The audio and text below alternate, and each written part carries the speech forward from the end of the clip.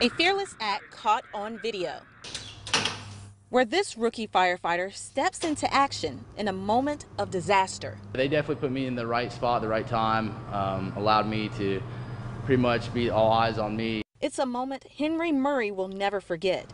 He's been a firefighter for only 2 weeks when the call came in on Motor Road early Wednesday morning. When I got there and got out of the truck, I thought to myself, hey, this is a lot. And, you know, it happens pretty quick, and I was just following the lead of my captain. But instead of following, he led by example, battling those strong flames with a team at his side. I was confident. I had very good leadership that I was around. You know, it's a team effort. There's a lot of knowledge around me to help me get me to the spot where I needed to be. Thankfully, no one was hurt, but Murray knows it's not always going to be easy. There's kids that my son's the same age, and you know, it's just sad to see that they have nowhere to go tonight. And he feels up to the job.